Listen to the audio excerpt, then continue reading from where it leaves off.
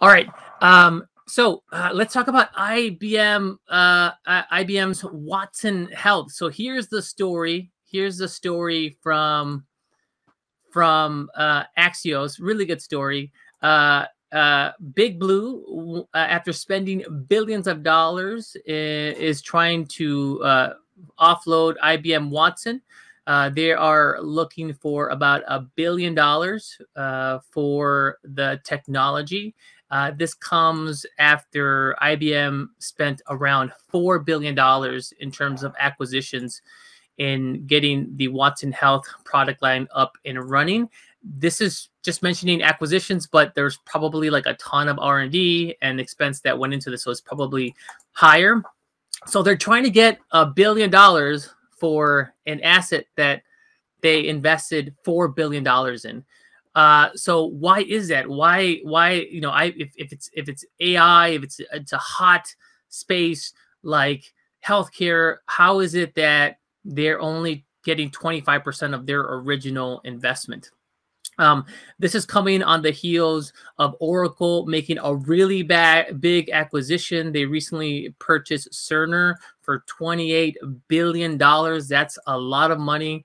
And Cerner is a major player in the electronic health record space. So the other company that you'll know in that space is Epic. Epic probably owns 75% of that market, and I'm guessing that Cerner is a number 2 in that space. It's interesting to me that there's such a tight it's such a tightly held market by Epic. Some interesting things there. So I think, this is kind of an interesting story. I think it tells you a little bit about deploying AI to the enterprise. And also there's another theme where we have to think about how we deploy AI to a space like the healthcare industry. So let's talk about some of the comments that we got here. So a lot of commentary around this being mostly sort of a marketing and sales push. I totally get that. IBM, there was a lot of buzz going on around IBM Watson. They made a big splash, and I think IBM was looking to get a lot of traction with the AI wave. They may have pushed the marketing a little bit too much, because once people buy into it, and then you have to deliver AI, that is the conundrum there. So that's I totally get that. So let me just summarize what the key themes here that I've seen from this conversation, and definitely jump on this thread and feel free to add to it. Feel free to take it in. But here is my basic summary in terms of why IBM was not able to get any traction, at least on the healthcare side. One is an underappreciation of how much work goes into getting data sets ready for AI. So you have a lot of work going on in AI. You spend, you do your training on clean data sets. You do your training with certain partners.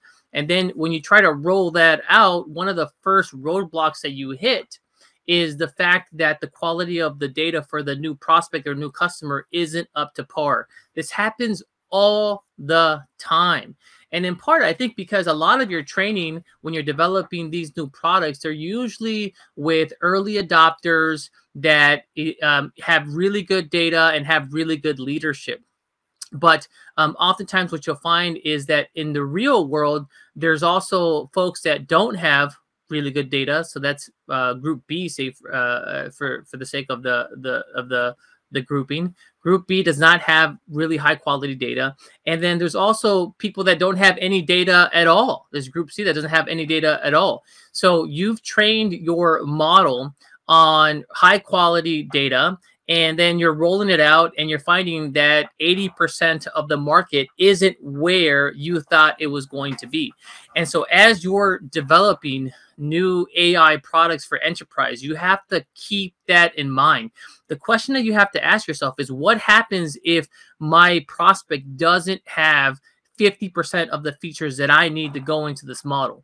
And that's kind of, if you're a product manager, that's the question you got to be asking your data scientist. Like, okay, it works great for early adopter company number 2, but what happens if we test this against somebody that's been, that's a legacy type of company that maybe doesn't have the quality data? Can we still deliver the type of analytics and AI that we want to deliver? So that is a key point, comes up all the time. So just make sure that you kind of keep that in the back of your head as you're rolling out new AI and machine learning products. So let's talk specifically about healthcare. If you're going to be leveraging raw data that's coming from hospital networks, you have to appreciate that a lot of that data is not going to be of the highest quality and is going to be incomplete. I've worked with medical records and that type of data. A lot of it is in PDF form. So one of the first things that you have to do is you have to do OCR, and you have to extract the raw text. It's unformatted, so you have to put that together, and you have to kind of extract the features from it. That's a lot of work. You also have to add structure to it, so you may not get it in the nice tabular format that you might want. You might have to actually do that, put together the schema yourself, and it also might vary from source to source to source. So medical records are no joke. Those are that's really hard to get into. So just kind of appreciate that and be aware of that. Appreciate that you're going to have a lot of upfront data work, data prep that has to happen, and you should bake that in. And why this is important is because you want to get your prospect ready for that.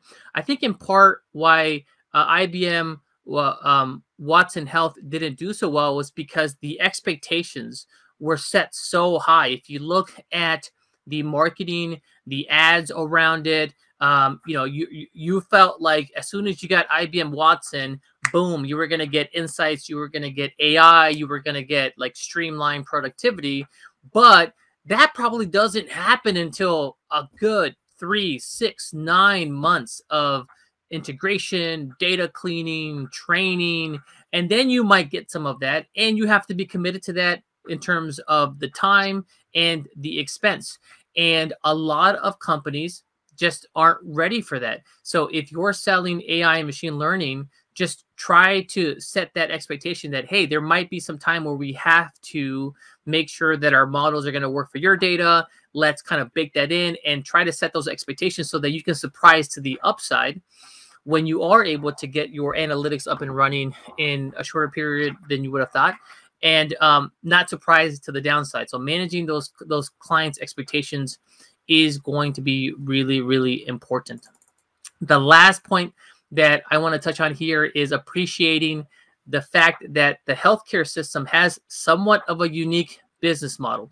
So in machine learning, you usually have inputs that you map to outputs. So the inputs go in your feature space. So you might have 10 different attributes, and that's your raw data. And then that's mapped to an output. What is the effect that you're trying to determine, predict, or get to? That is your outcome, your Y variable. So for example, if you're building a real estate model, your features or your inputs are going to be the number of bedrooms you have in a home, square feet, the location, zip code, things like that. And then your output is going to be the price that you're expecting for that particular home. That's how it should work. Now in healthcare, it's not very clear how that, where those, how those two match. So for example, your inputs, the services that you're providing to a patient, but do you really know the outcome? Do you really know how healthy they got over a period of time?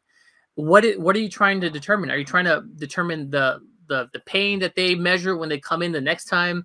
Are you trying to determine if they don't come in at all? Because if they're healthy, they might not come back into the hospital system. So that was great, but then how does that map to the inputs that you provided?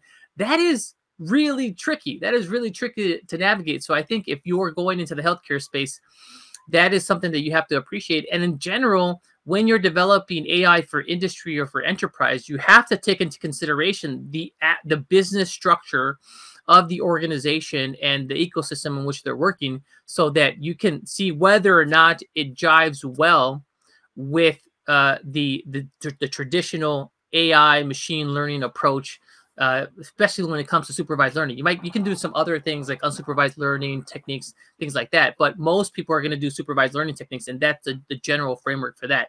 So hats off. Somebody mentioned that. I want to give them a shout out, Sean Wong. So good shout out.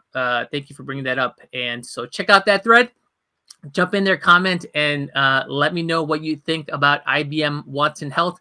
Would you pay $1 billion for that? Is there a big opportunity for that? Should IBM Watson be selling to Oracle now to complete the merger of data with AI?